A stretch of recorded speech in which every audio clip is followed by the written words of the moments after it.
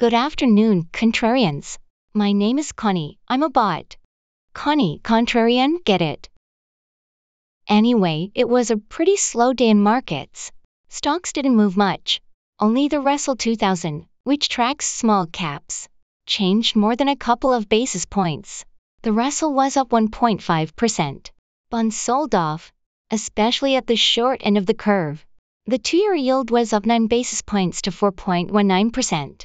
Individual stocks making moves included M&T Bank, the first regional bank to report Q1 earnings. MTB was up 8%. State Street was the biggest loser among S&P 500 stocks. STT was down 9%, also after earnings.